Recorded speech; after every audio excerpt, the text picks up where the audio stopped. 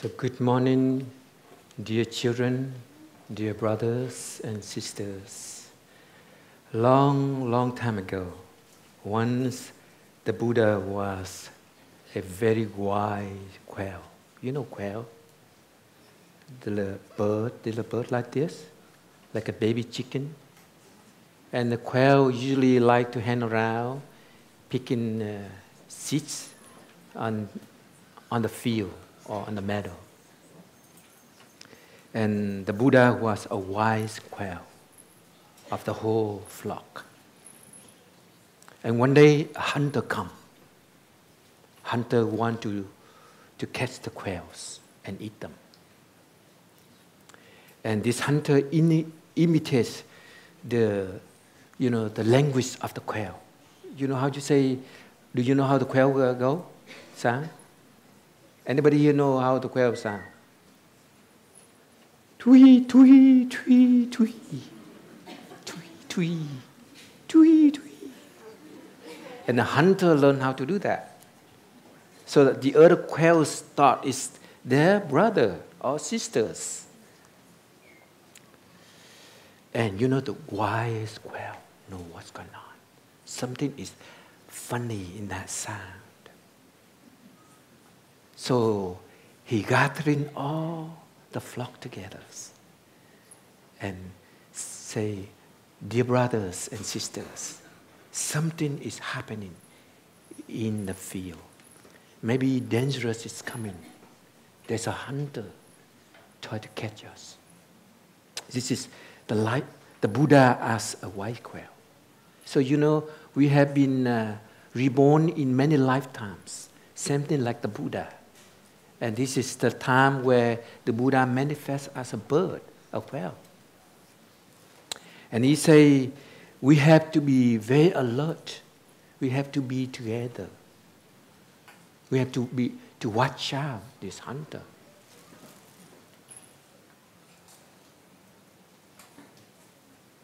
And when if you hear this tui tui tui, don't go to that sound, but try to run away. But in case if you saw something like very dark, dark thing overhead, and then pin your wind down on the earth, that means the hunter throw a net on you.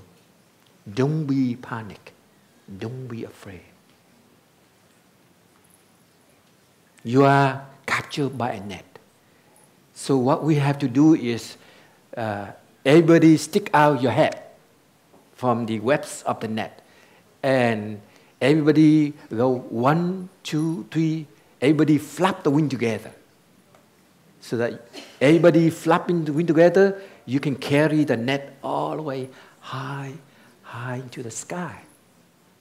And then you will fly to a tree and then drop the net on the branch of the tree. And you all drop down into the ground and then fly away freely. So this is the lesson for you to learn, to work together, to cooperating together as a flock, not individual. Then you'll be okay, you'll be safe. And all the quails understand right away. All the quail listen to this wise, intelligent quail as, the reborn of a Buddha.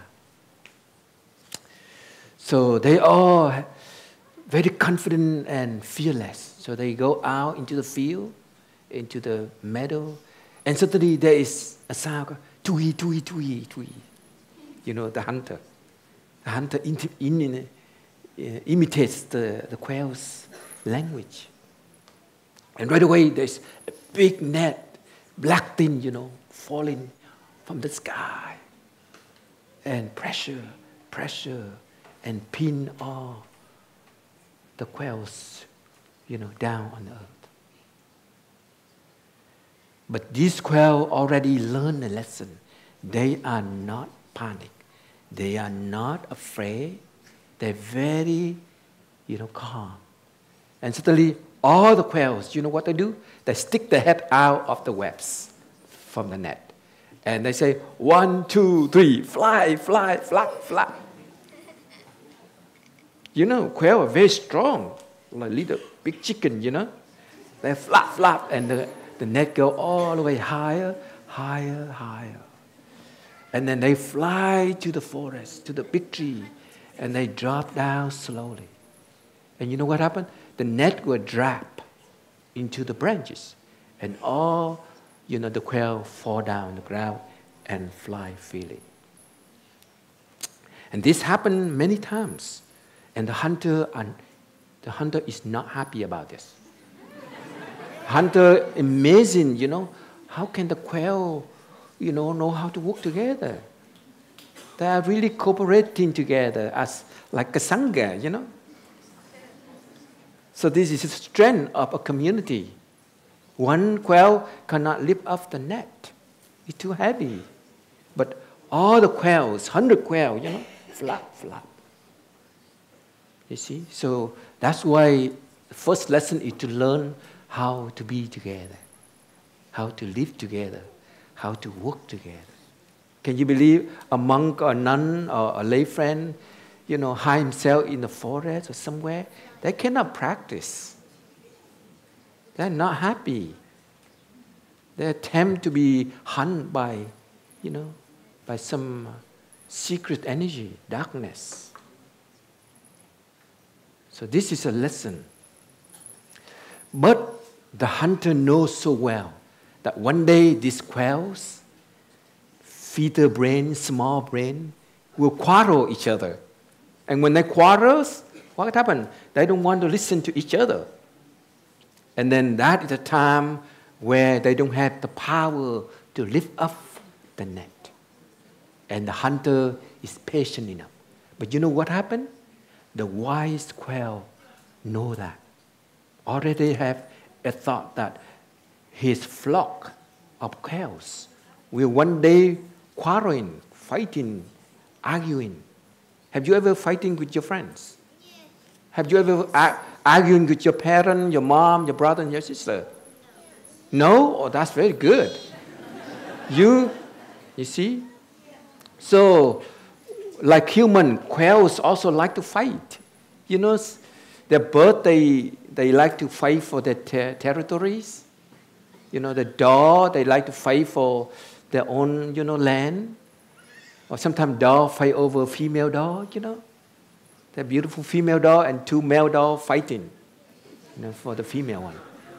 Or cat, sometimes they fight for their food, you know.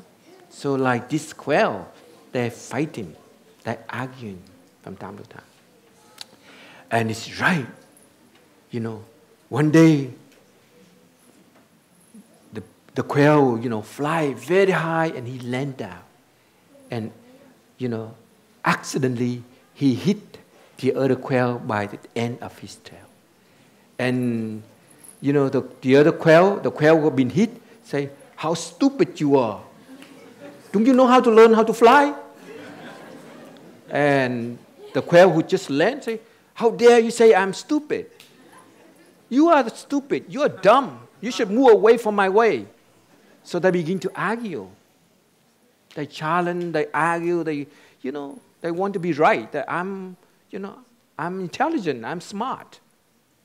But it's only accident. Sometimes, you know, we didn't mean to, but we fall into an accident and we fight, we argue. And these 2 quail begin to argue loudly, and then they go into the fight. They chase each other.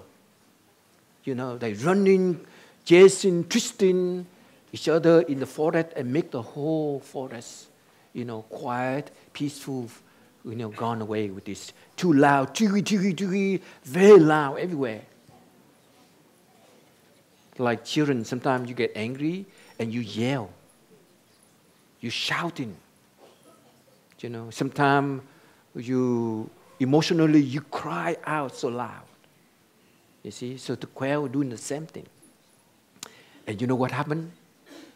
One morning, the hunter knows it's time to catch this, you know, unharmonized unhappy quail. So he go sneak into the meadow, and there's about a whole bunch of quail, chipping, picking up the seed, and he go tuggy, and he throw the net. But the wise one already know, so he already asked this, brothers and sisters, I think dangerous is coming to us. Yeah, if we don't go way further into the forest, the hunter will come and capture us and kill us. But some of the quail listen to this wise quail. But the one who like to fight, the one who get a little bit angry, upset, they don't like to listen to the quail, to the wise quail. He say, you already told us how to do it. So even a stupid quail know what to do. So you go. We're going to stay here. We like this land. There's plenty of food and, it's fun here. So half of the flock go with the white quail into the forest. Half stay. And this half usually are very stubborn, very lazy, like to argue, like, to hang out, no practicing at all. Like to eat, like to talk a lot, That's why they fall into, an argument. And hunter knows, so he make the sound and he throw the nets. And all the quail were afraid, panic, because, they're not ready.